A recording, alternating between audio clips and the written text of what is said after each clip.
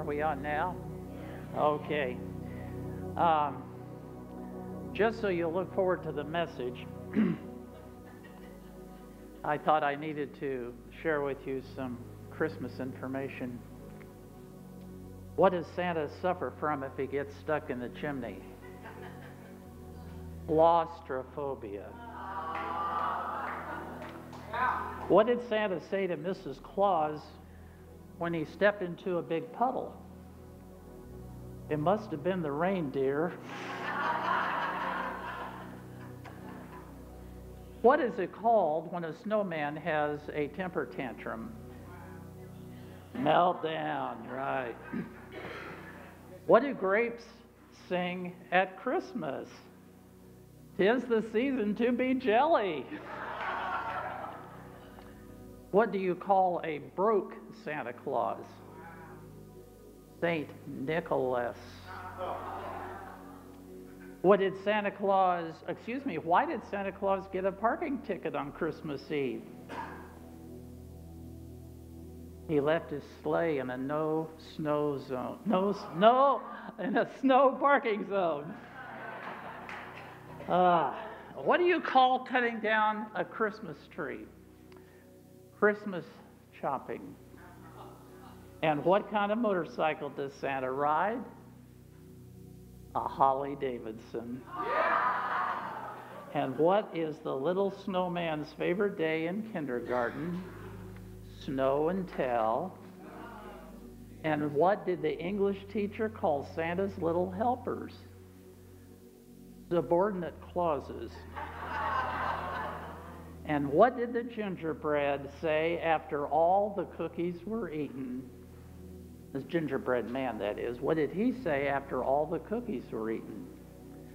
It is so hard to bake new friends.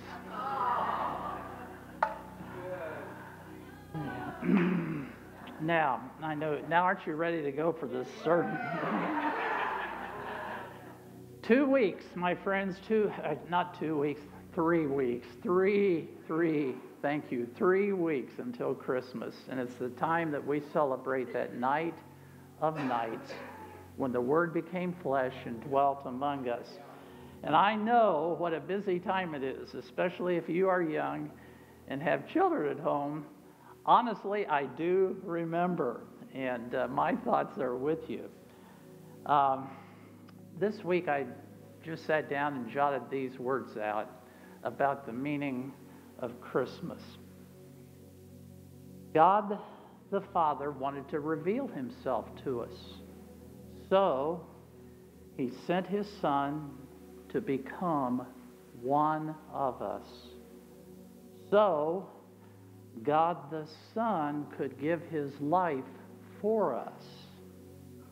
So God the Holy Spirit could come and live his life in us. So Jesus could live his life through us, reaching out and drawing others to his heart. That, my friends, is what Christmas is truly about. You see, the Prince of Peace was born to die that we might live on and on and on. And in that living, he gave us the opportunity to live in perfect intimacy with God and eventually with all of those who love him. You see, on that night of night, God came looking. He came looking for you and for me. He was looking for us. And why was that? Was God lonely? Some people think so. I absolutely do not. God had perfect communion and fellowship within the Godhead, and he had all he needed. God is not a needy person in any way. He just wanted to be with us. With us. That's why he came. And we read over there in Matthew chapter 1, verse 23. And Matthew quotes from from Isaiah in chapter 7:14, and he said this, "The virgin will conceive and give birth to a son, and they will call his name Emmanuel," and in Hebrew that's translated, God is with us. God is with us. He came to be with us. The infinite holy God is seeking something. And what he is seeking and what he desires is oneness. Oneness with frail, finite us. That's what he's looking for. It's all about relationship. And I think one of the top 10 miracles of all time and eternity is the fact that this infinite, amazing God of ours can focus upon each one of us personally and individually, all at the same time. But yet he knows, and we know, that all of his love and attention, it's just like it's focused on us. Think of it. 8 billion souls in this world. And God can love and communicate his affection and treasure to each one of us. You know, to understand the miracle of our oneness with the Father, we must begin with the oneness that Jesus enjoyed with his Father. And I just want to say this morning, I got a ton of scriptures, and don't try to write them down. Those of you, some of you do, a handful, but I left, there's some handouts over there that you can pick up, and every scripture reference in this message is there, and also the points, so just relax. And just listen. You know, the Bible says, he says in 2 Timothy, do not neglect the public reading of scriptures. And so this morning, I'm just going to read some scriptures and basically let them do the talking. God talks through his word, in case you didn't notice that. And probably better than most of us secondhand in-between guys, you know, when we get up here. But I'll make some few comments of the scripture as we go through here. But I want you to listen to the testimony of Jesus concerning the oneness that he had with his Father.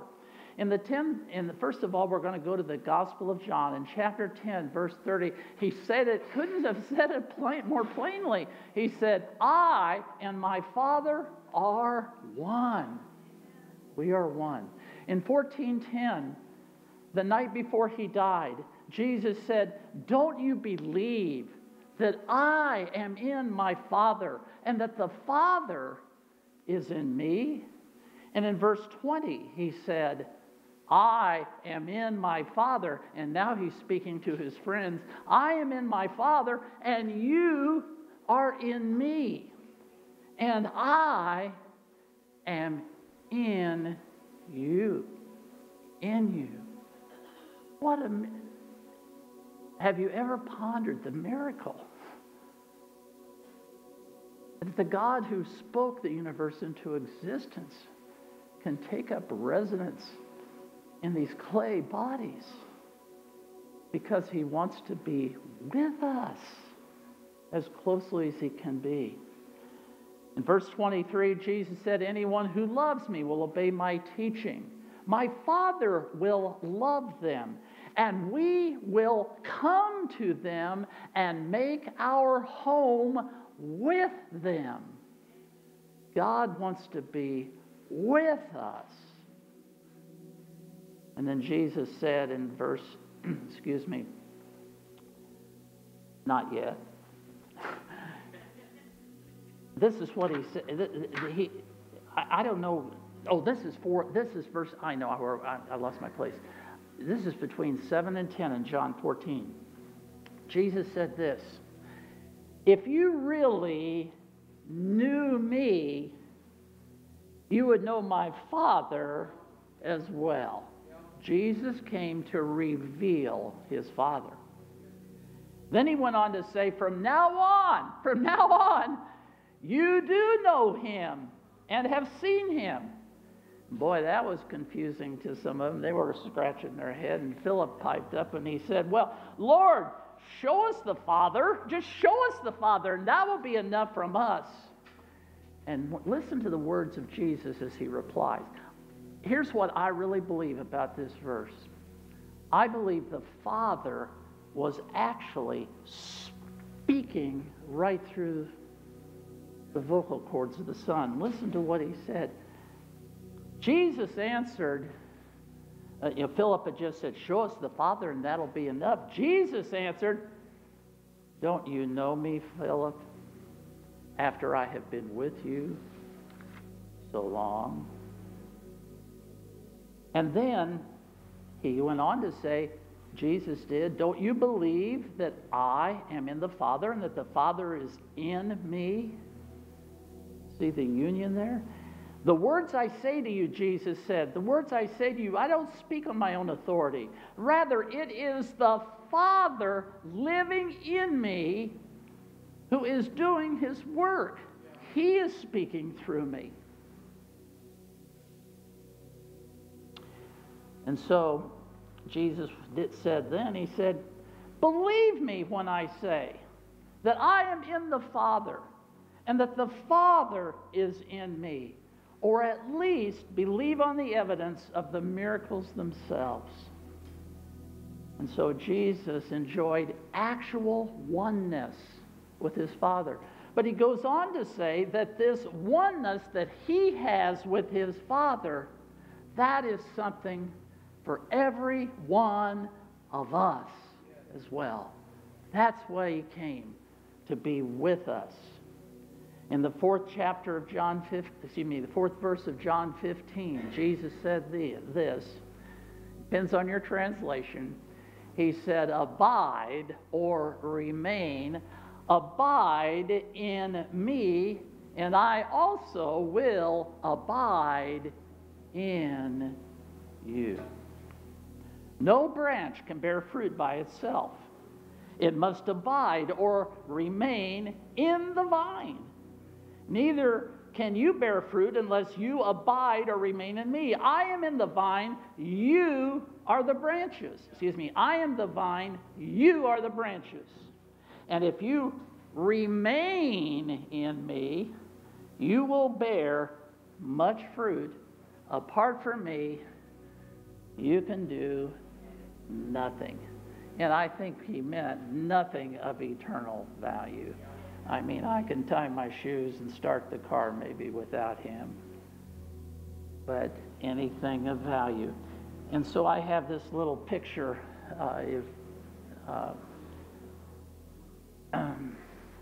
and it's a beautiful little illustration of the vine and the branches. You know, Jesus is the vine, and I am the branch. In fact, you might say I'm a branch manager.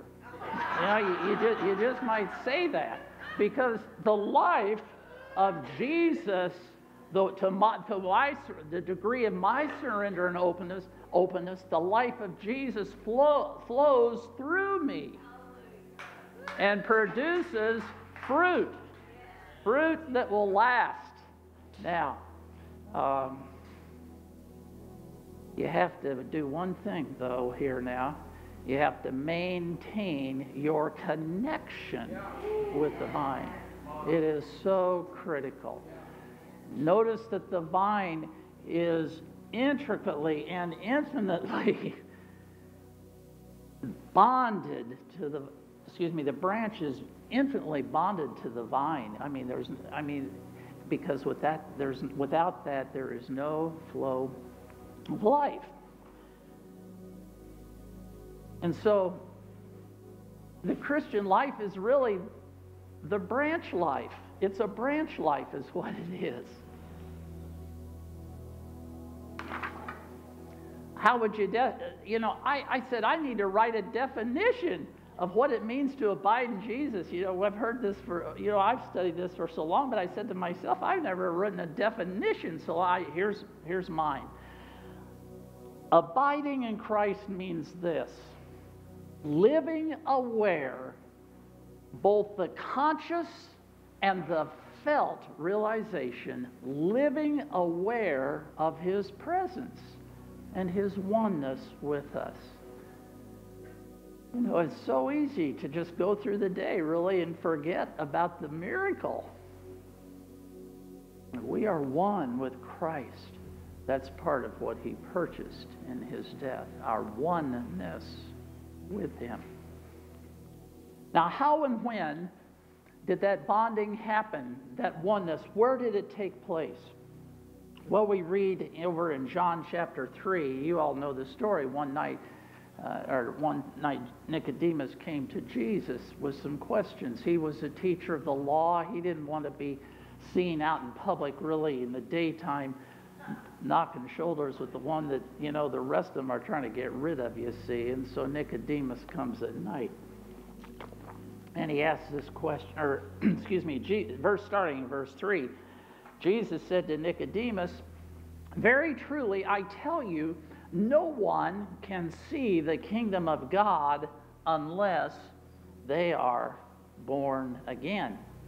And Nicodemus, born again? How can someone be born when they are old? Nicodemus asked. Surely they can't enter a second time into their mother's womb to be born. And Jesus said, "Very truly I tell you, no one can enter the kingdom of God unless they are born of water first." That's physical birth. And the Spirit. Flesh gives birth to flesh, but the Spirit gives birth to spirit. So what does it mean to be born of the Spirit? How does that new birth happen? That second birth. It happens when by faith a person repents and surrenders his life and all that's in the future to God and puts their faith, hope, and trust in the blood of Jesus Christ plus nothing else to save them. A miracle happens at that moment. And what that miracle is, we read about in 1 John chapter 3, verse 9. It says, "No one who is born of God will continue to sin because God's seed, his seed, remains in them." They can't go on sinning because why?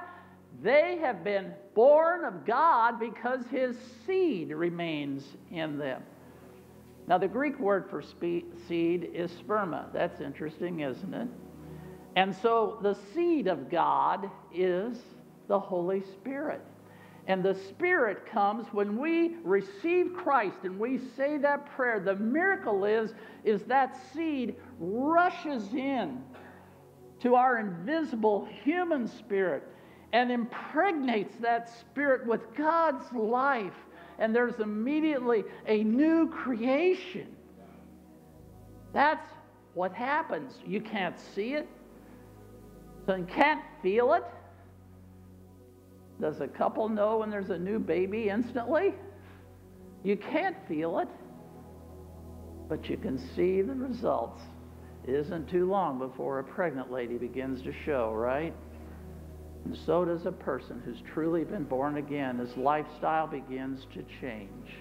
Sometimes it's immediate, sometimes it's slow, but there is change that happens when there's been conception. It really is.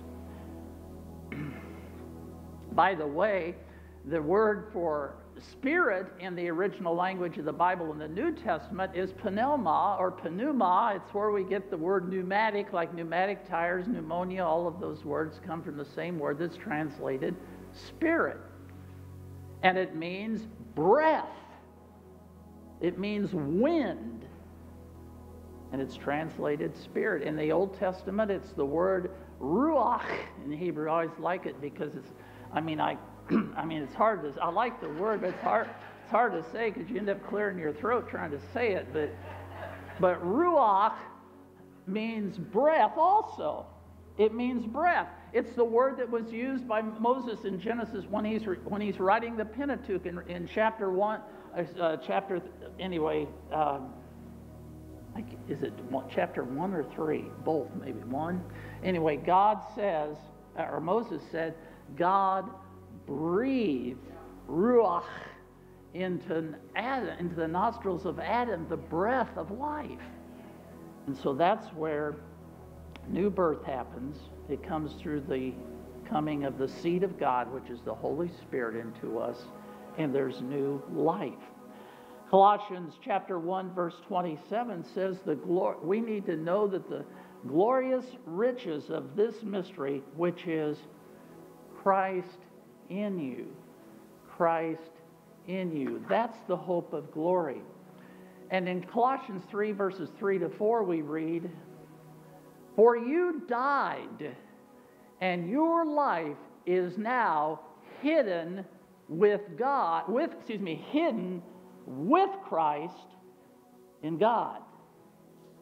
When you think about that, if our life is hidden with Christ in God, I think that's a pretty secure place for us to be. In fact, I can't imagine anything more secure than being in that position with Christ in God.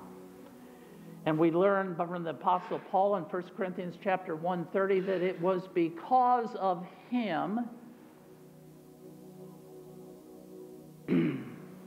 that you are, speaking of the Lord, the God the Father, it is because of him that you are in Christ Jesus.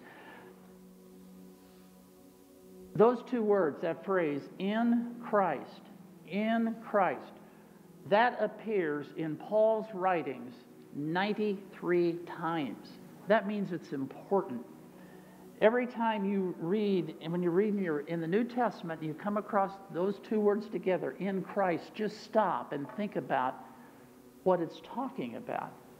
That is extremely critical. What does it mean to be in Christ? It means what's true of him is true of us. The union happened in the new birth, and the Apostle Paul in Romans 6 says that, don't you know that all of you who have been baptized into Christ have what? Been united with him and baptized into his death. We were baptized into his death, so that in like manner as Jesus was raised from the dead through the glory of the Father, we are united with him in death, and as he was raised together, we were raised with him together through the glory of the Father, that we too should walk in newness of life. And so there's the unity there, and that's the dying part. Probably this is the most significant verse that I'll read all morning. It's 1 Corinthians chapter 6, verse 17. Paul said this. He's speaking of physical marriage first. He says, the two will become one flesh. That's in verse 16. And listen to verse 17. But whoever is united with the Lord is one with him in spirit. Did you catch that? All of us have a oneness with the Lord if we have been born again truly from above. You know, the oneness of marriage is a great metaphor for the spiritual oneness that we have. In Ephesians 5:31 and 32, we read, "For this reason a man will leave his father and mother and will be united to his wife, and the two will become one flesh." And then Paul, he says, in case you didn't get that, I'll just explain it. This is a profound mystery, but I'm talking about Christ and the church. He said this oneness of marriage between a husband and a wife, this one flesh relationship, is an illustration of the one spirit relationship that we have in the church as members of Christ himself. You know, friends, marriage should have both a leaving and a cleaving. A lot of troubles in marriages happen when there's a leaving from parents or situation, but there isn't a healthy cleaving that happens between the couple afterwards. I've just seen it many times and in different ways. It's so easy to live together as husband and wife in the same house for 3, 5, 10, and maybe sadly sometimes even 20 or 30 years. But there's not a real intimacy in spirit, in person, in thought between the couple. You can live under the same roof with the same person and be married and not have intimacy. You really can.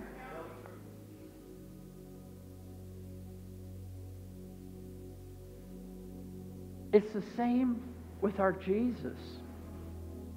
He can come, you can give your heart to Christ. He can come and live inside of us day in and day out, but you may not really deeply have any intimacy with him, and that's why he came. He came with us not just to live inside this temple, in this flesh temple. He came not just to live inside it. He wanted to be with us, and he wanted to share everything, and he wanted to communicate. He wants intimacy with us, and it takes a little bit of time to foster intimacy. You have to be intentional in a husband and wife relationship. You have to choose, and you have to make time. Everybody has time, but you have to make time. You have to cordon it off so you can be together and can share and talk and grow together. And the same thing is true about this oneness. Jesus is here, he's part of us, but he needs us to focus on him and to focus on time with him to develop intimacy and closeness. And what is the purpose? What is the purpose of love and physical oneness in marriage? Well, a lot of them, but one is bearing children most of the time, okay? That was God's design in marriage, that we might bear children. And we read these words in chapter 7 and verse 4 of Romans. Paul said, "So, my brothers and sisters, you also died to the law through the body of Christ, that you might be," in the King James Version, "that you might be married to another, to him who was raised from the dead." Why? That we might bear fruit for God. A physical marriage bears children. A spiritual marriage bears fruit that is good. And there's a lot of different kinds of spiritual fruit.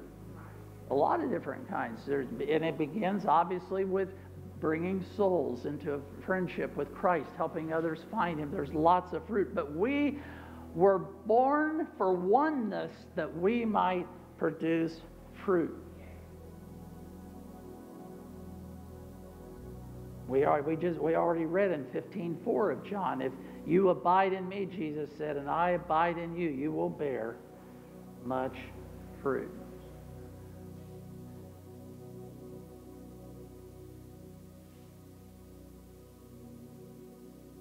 I'm trying to be a time manager here. Okay, so I want to finish up quickly with what are seven. We'll get to as many as we can. I'm watching that clock. We're going to stop just a few minutes here. But here's the deal. Here are 7 wonderful consequences of oneness with Christ as we will cultivate it. Number 1, when we recognize, we've already talked about this, won't do a lot about this, when we recognize our oneness with Christ, we understand why we are a new creation. We've got a purpose and a mission. It's a blending of the human spirit with the divine to produce fruit. That Paul said, we know in 2 Corinthians 5:17, he said, "If anyone is in Christ, he's what? A new creation. The old is gone, the new has gone, the new has come." That old person with that tendency toward sin is dealt a death blow in our life, and he will try his best to resurrect himself. but it has been dealt a death blow.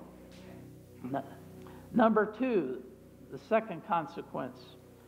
Our oneness with him means that there is no condemnation. Uwe quoted Romans 8:1 this morning. There is therefore now no condemnation for those who are in Christ Jesus. No condemnation. In fact, at the end of Romans in 33 and 34, Paul said, "Who will bring any charge against those whom God has chosen? It is God who justifies." The word justifies means to declare righteous. God is declared righteous. It is God who justifies. Who then is him who condemns? And the answer is no one. No one. Christ Jesus, who died, more than that, who was raised to life, he's at the right hand of God, and he's praying for us. He's interceding for us. He's not going to condemn us. He's on our side.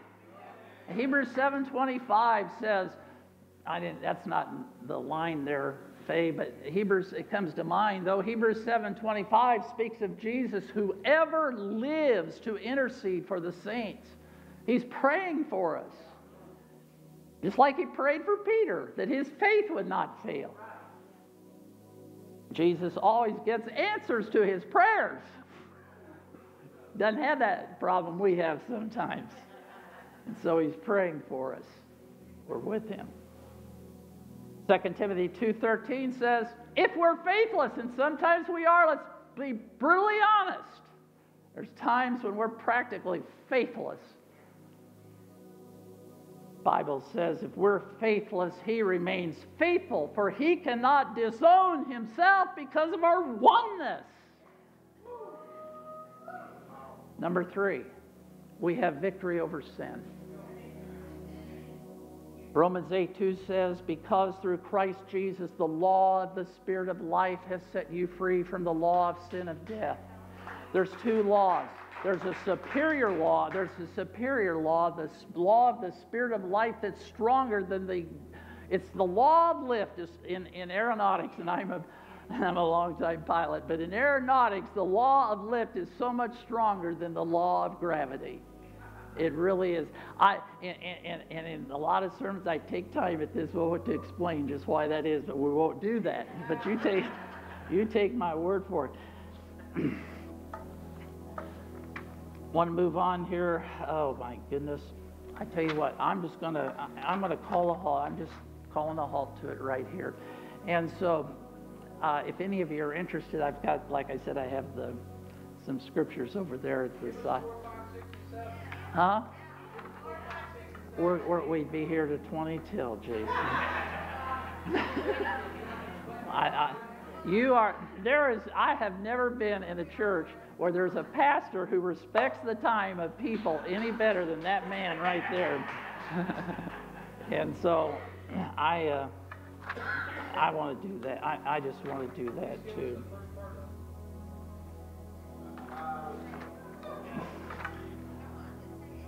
Okay, well, the point, there was a preacher once that had 12 points at the end. He was trying to sum up, and he said, I can't remember these 12 points, but I believe in every one of them. And that's really kind of the deal. That's kind of the deal here. But number three is the consequence. We have victory over sin. We talked about that. Number 4 is our prayer life is empowered, and I so would love to talk about. I would like to talk about why. It's because we have the mind of Christ. It says that we pray, and over in 1 John 15, what does it say? It says we have confidence in approaching God, that if we ask anything according to His will, He hears us. And if we know that He hears us, whatever we ask, we know that we have what we asked of Him. And quite honestly, what we need to do, we need to spend some time being quiet before Him. And we need to ask Him, what is He doing? What is He doing? And what is He saying? And just listen to what God deposits on our heart and mind. We really need to, because if we do, then our prayers are powerful because we are one with Him. It's just Really important deal. There's other stuff here. Number 6 is, 5, missed 5. Thank you. We begin to speak and act according to the Father's will, like Jesus, when we appreciate our oneness. That's one of the consequences. Number 6, our oneness with Him allows us to consciously live an ascended life with Him.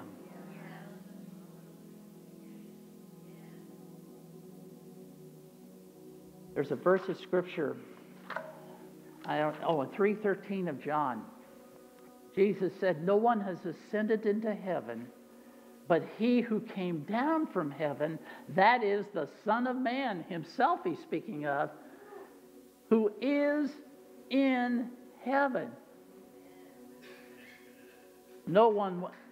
Jesus is saying to His friends, I am in 2 places at the same time with you. I am here, but I am there. But you see, that's not just about Jesus, because Paul wrote these wonderful words to us in the 2nd chapter of Ephesians, in verse 4 to 6. He said, because of His great love for us, God, who is rich in mercy, made us alive even when we were dead in transgressions. And it goes on to say, it is by grace you have been saved. And verse 6, and God raised us up with Christ and seated us together with Him in the heavenly realms. And so what that means is that we can pray and live from heaven to earth.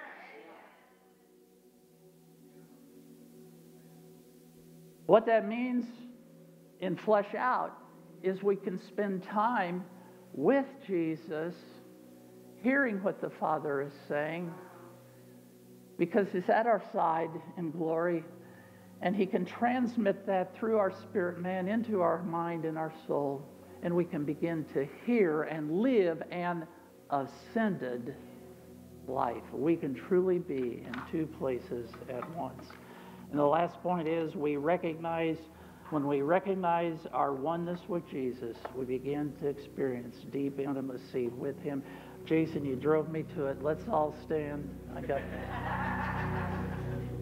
How are we doing? 12:31. That's not horrible.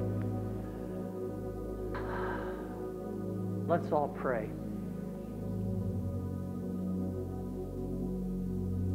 Holy Father, we thank You for allowing us the blessed privilege of becoming one with Your Son. We know that's something that You planned from eons before You said, let there be light. And so, God, we ask that You would help us to appraise and evaluate this relationship we have, dear Lord. Help us, dear Father, to cultivate that by spending more time with You, by just plain being quiet before You and giving You a chance to reveal what it is that You're saying. We thank You beyond words that You've called us to such an amazing relationship of intimacy. And so, God, help us to treat it as the treasure it is, for we ask these things in the name of Jesus.